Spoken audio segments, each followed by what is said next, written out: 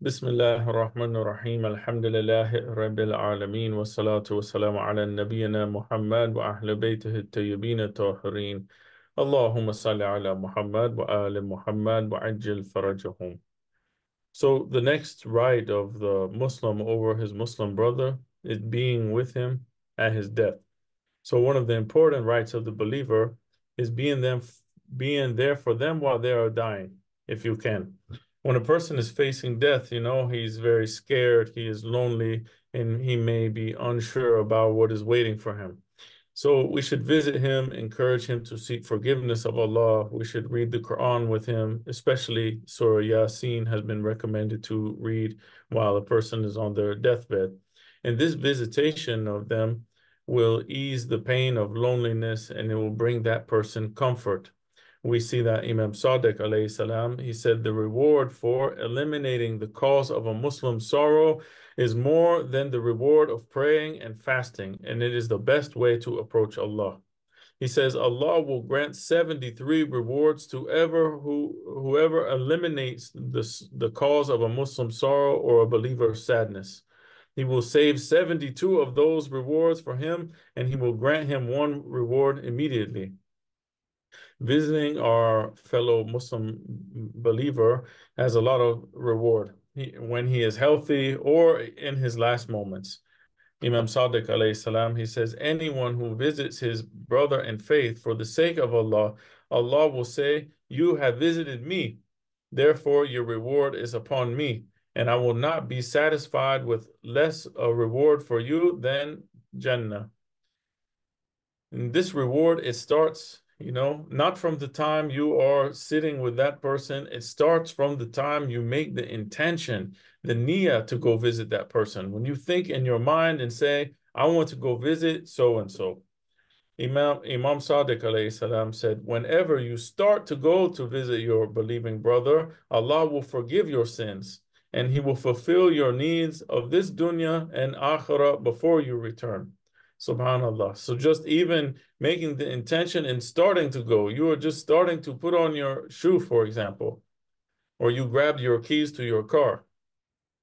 Imam Ali alayhi salam said, a friend cannot be considered a true friend unless he is tested on three different occasions. One is in the time of need. The second is behind your back. And the third is after your death. So after your death, what do we mean? We mean to remember them in our dua, say Fatiha for them, hold majlis for them, give sadaqah for them, read Quran for them, so on and so forth. Rasulullah sallallahu alayhi wa alayhi, he said, Ya Ali, Jibreel wished to become a human being for 7 reasons. One is Salatul Jama'ah. Second is companionship with scholars, ulama. Third, establishing peace between two people. The fourth is honoring the orphans. The fifth is visiting the sick. The sixth is attending a funeral procession, a janazah. Seventh is giving water to the pilgrims. And then he told Ali to be desirous of those things. Another way, we can be there for your brother is after his death is by attending his janazah, his funeral. There's such a high reward for attending the funeral prayer that even we see that Jibreel wished to leave the heavens and come down to the earth and be like a human being and have all the struggles and strife that humans have to go through just so he could get the thawab of this action of joining attending the funeral procession. Imam Bakr alayhi salam, he said, one who follows a funeral procession will be given 4 intercessions on the day of resurrection. And whatever he says in dua for the deceased, the angel will say, the same will be for you. So whatever we pray for them, we pray for Allah to forgive them, Allah will forgive you. We pray Jannah for them, Allah, the angel will say, it will be for you. In another narration from Imam Sadiq alayhi salam, he says, the first gift that a believer is able to bestow on others after his death is that those who follow his funeral procession are forgiven. So this is a gift from the deceased towards those who attend his funeral. losing a loved one is a very difficult time to go through. And we should ask Allah subhanahu wa ta'ala to forgive the deceased and grant them the highest position in the Jannah. And we should ask Allah to give the family patience. There's much reward in this also, to console the family members. We should always remember that life is very short and death will come to us unexpectedly. And we have to remember that all of us will be in that place at one day. When we look at the grave and we go to the funeral procession, we do the talqeen, we are shaking them and giving them their beliefs, telling them how to answer the angels. We have to remember that we will all be in that place at one time. And this will awaken us and humble us and make us go towards the right path. Allah says in Surah Al Imran, ayat 185, every soul will taste death. Kullu nafsin dha'iqatul maut. And you will only be given your compensation on the day of resurrection. So he who is drawn away from the fire and admitted to the Jannah has attained his desire. And what is this life of this dunya except the enjoyment of delusion? So we should be like those people who are in the airport. We've all been in the airport with very little time to connect, for our next flight and get to our proper destination. In that situation, we are looking frantic and we are only concerned about, one thing, which is not to miss our flight. So we are looking this way, that way. We're not paying attention to anything else except how to get to our gate. We should be concerned like this in a similar way in regard to akhirah. How we know we should not get too distracted here and be concerned on how we should get to the gate of Jannah. We have another narration that says that we should be in this world like a traveler. A traveler is someone who knows that they're not going to be in that place that long and they are moving towards their next destination. So we have to keep in mind that inna lillahi wa inna ilayhi raji'un. Verily we are from Allah and we will return back to Allah. So we are not here forever. And we don't want to be idle, thinking we have all the time in the world to start doing what we need to do and keep putting things off. We have to be careful not to miss our path to Jannah. We have to get our priorities in order before death sneaks up on us while we are unaware of it. We should be prepared for that moment as much as possible, inshallah. And we see that if one is prepared for death, then some even will embrace the death when it comes to them, like Imam Hussein alayhi salam and his noble companions alayhi salam. Imam Ali alayhi salam, he says, every breath that you take is a step towards death. And if man perceived his death and its speed towards him, he would certainly detest this world and everything in it, all of its hopes. He says, one is seeking the dunya while death is seeking him. No one can escape the death. As we said, every soul will taste death, what Allah says. And I want to use this story without saying it's authentic or not, but just for a akhlaqi point to give, because this story is found in Ahlul Sunnah narrations, and it says that a man from Bani Israel, he used to sit with Nabi Sulaiman alayhi salam and attend his gatherings. And during one of these sessions, the angel of death entered the gathering.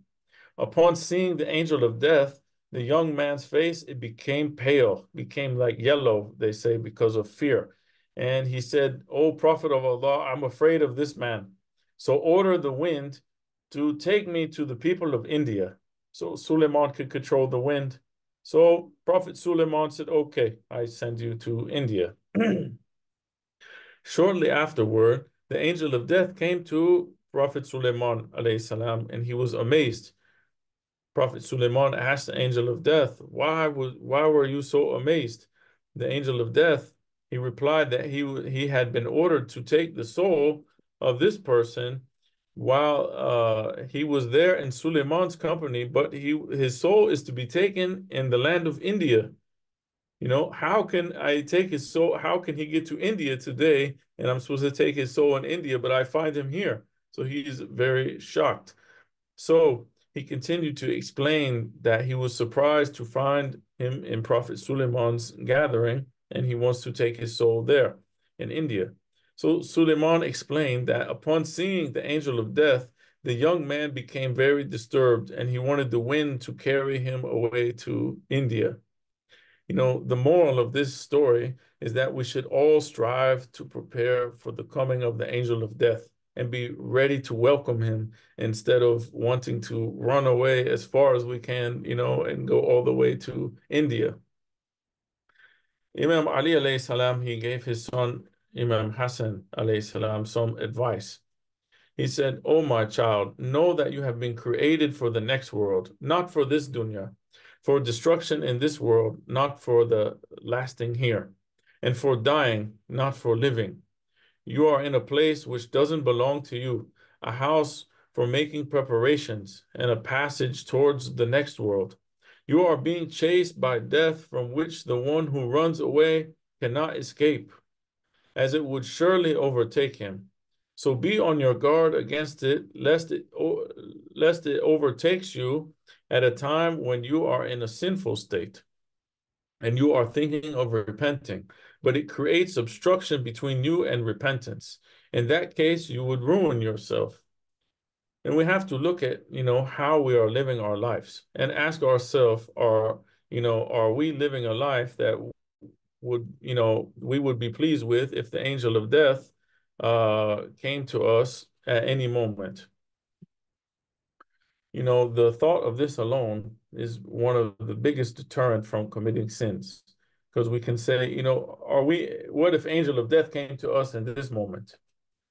And I remember that there was a brother, Muslim brother, in the prison in South Carolina. He was practicing Islam. Yeah, all of a sudden he stopped. He stopped coming to Juma. He stopped coming to Salatul Jama'ah. He was in a different dorm, so we only saw him like in the kitchen in that time, because at that time we had a lot of us Muslim brothers had jobs in the kitchen. So when he came in, he missed several weeks of Juma. And we noticed, okay, brother's not there. So we approached him in the cafeteria, and we asked him, brother, I don't know what's going on with you, but you should come back to Juma and we're your family as brothers, and you should return to the religion, because he had stopped practicing the religion. And, we told him that he should ask Allah for forgiveness, start praying again. And, the night before, this happened like the night before Juma or on the day of Juma in the morning. I don't remember, but it was very close to that time. And we went to Juma, but we didn't see him. Unfortunately, he wasn't there. He didn't take our advice. He stayed in the room. So after the Juma, we went back to the dorms, and we found out that during the daily check, because every 2 hours they put everyone in their room and they come around with the checkboard and make sure everyone is there. So during this count time, we call it, we found out that they found him. He was dead in his bed, because they make you stand up and at the count time, and he didn't get up. So banging on the door, get up, get up. And then they found out that he died in his bed. And we have many chances to do the right thing, but oftentimes we ignore the call to do the good thing. And we're not thinking that maybe that's our last chance. That's our last call to do that good action, to turn back to the forgiveness of Allah. And we would hate for Allah to take our soul while we are in a state of rebellion or disobedience. So we have to remember this when we're living out our daily life. So Imam Ali continues his advice to his son. He says, "Oh, my child, remember death very much, and the place where you have to go suddenly and will reach after death, so that when it comes to you, you are already on your guard against it and you have prepared yourself for it, and it doesn't come to you all of a sudden and surprise you." It's narrated from one of the Ansar. They asked Rasulullah sallallahu alaihi wasallam. He said, "How come I don't like death?" Rasulullah asked him, "Do you have some money? Do you have, wealth?" He said, "Yes." Then Rasulullah said, "Then send your wealth to the hereafter. Send it ahead of yourself. One is always attached to his wealth. If he sends it ahead of himself, then he likes to join it. But if he keeps it in this dunya, he will always want to stay in this dunya." So one of the, you know, prescriptions that we can say for, attaining the hereafter and not having hubb dunya or love of this world is if we have money, we should spend it in the cause of Allah. Spend it in sadaqah, and you will see the reward of that action in the hereafter, and you know that it is there waiting for you, multiplied in times. So we would want to go to that place to get all of our investments. Imam Hussein alayhi salam, he said, "What is death except a bridge that you traverse from trials and hardships unto the wide, spacious gardens and continuous bounties?" Imam Hussein alayhi salam said, "Death is like a bridge. You are crossing from one place to the next place."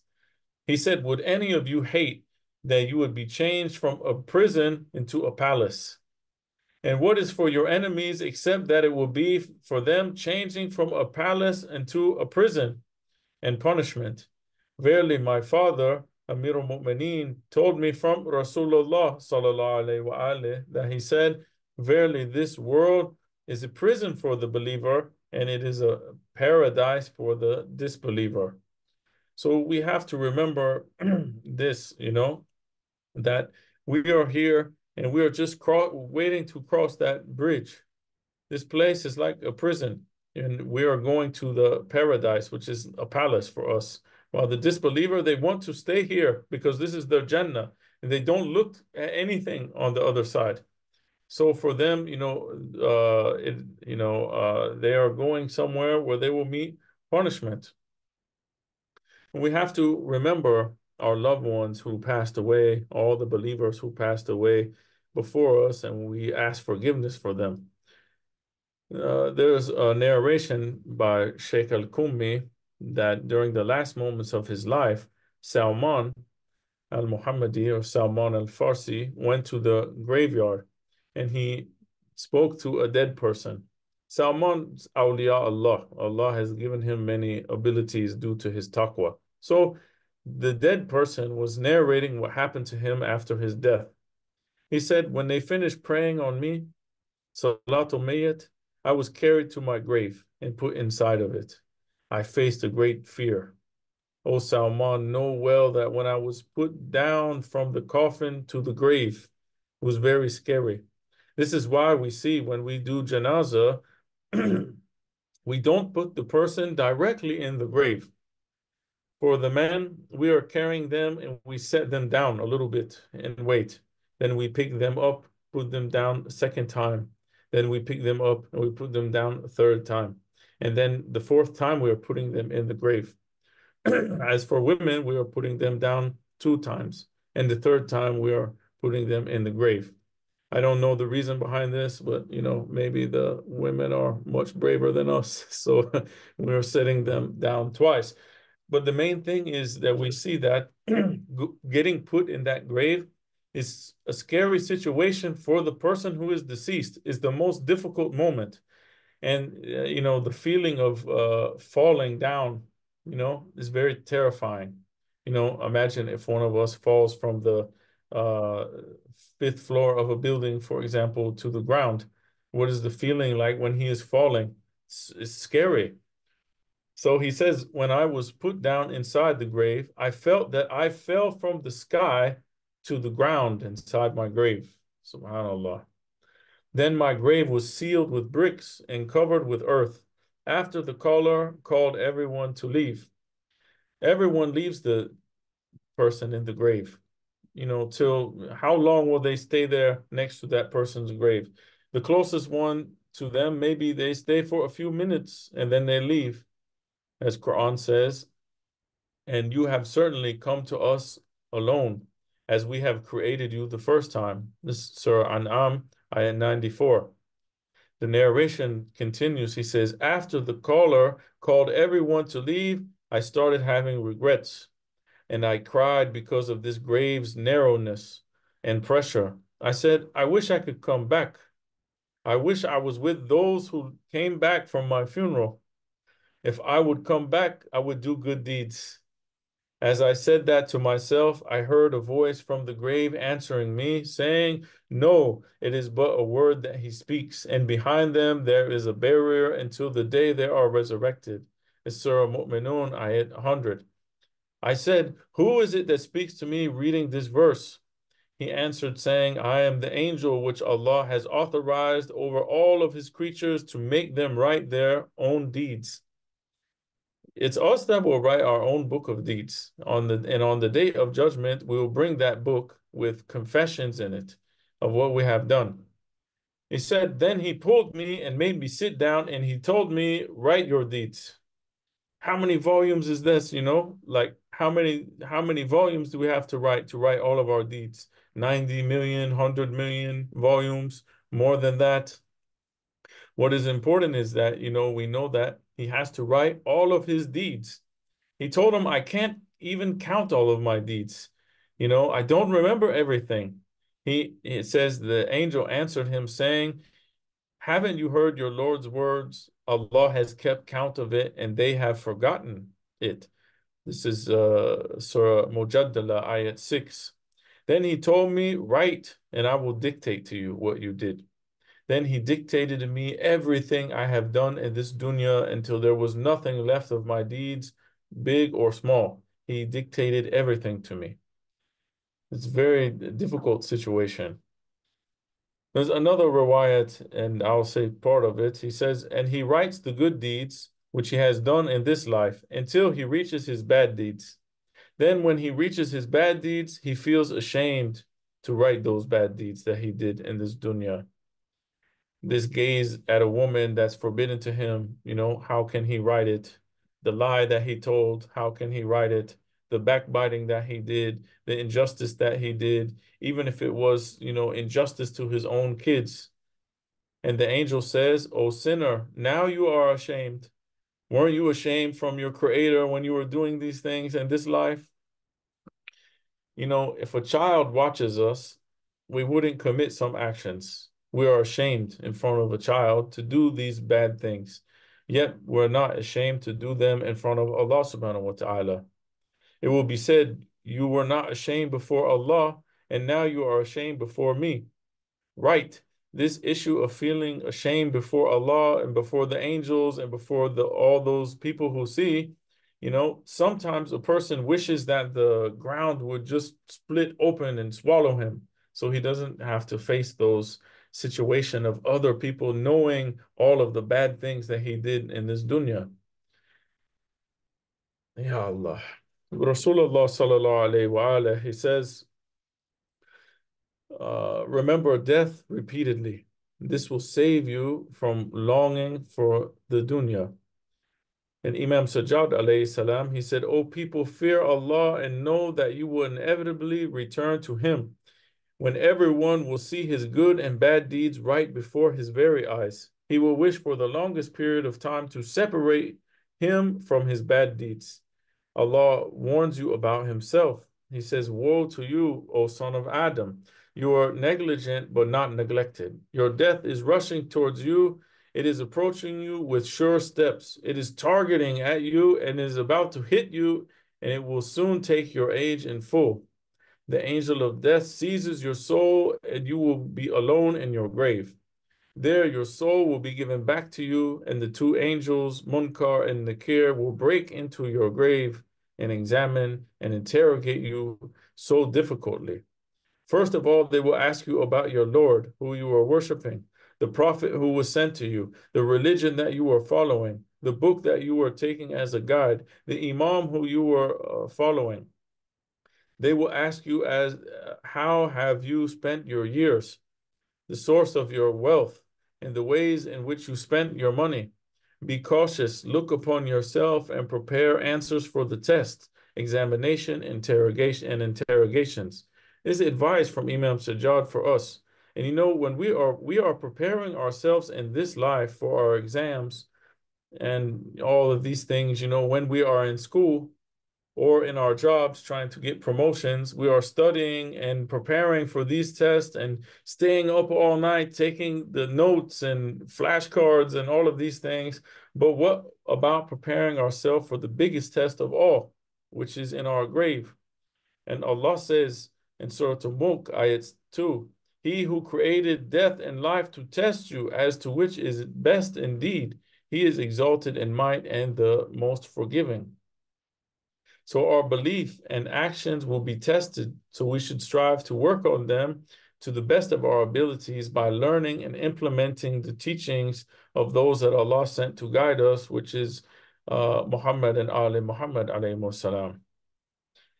He said, if you are faithful, Imam continues, he says, if you are faithful, knowledgeable of your religion, loyal to the truthful, and following Allah's disciples, Allah will prompt you to provide an acceptable confirmation and will make you speak accurately so that you say the correct answer. Because one is so scared in that moment when the angels come to them, maybe they don't know what to say.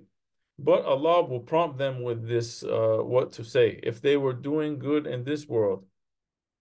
And you will be foretold of gaining paradise and Allah's consent, and the angels will receive you with comfort and happiness.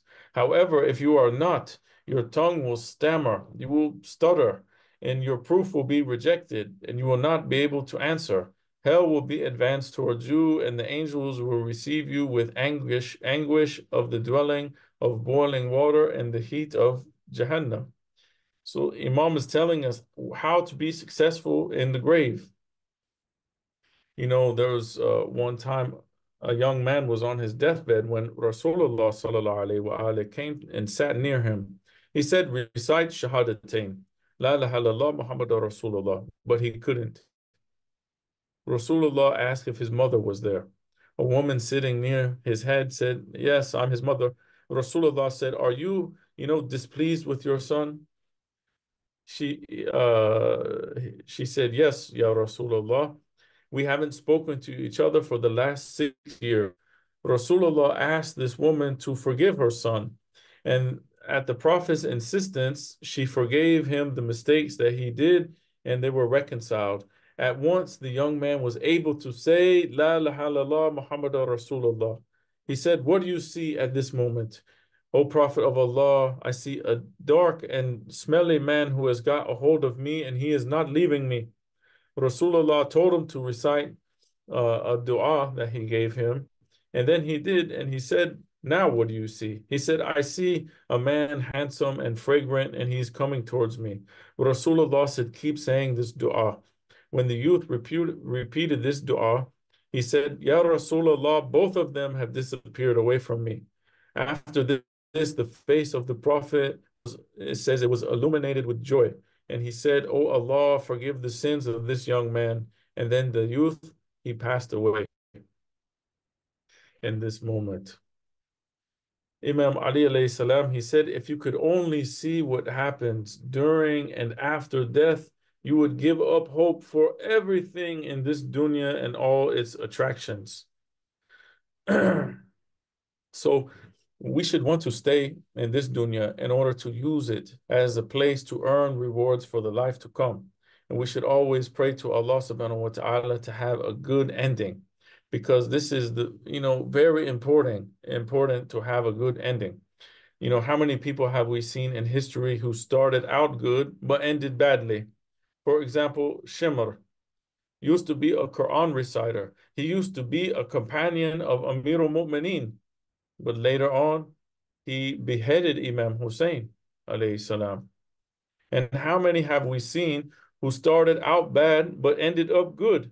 For example, Hur ibn Yazid al-Riyahi, who captured Imam Hussein, alayhi salam, and his family and held them in Karbala.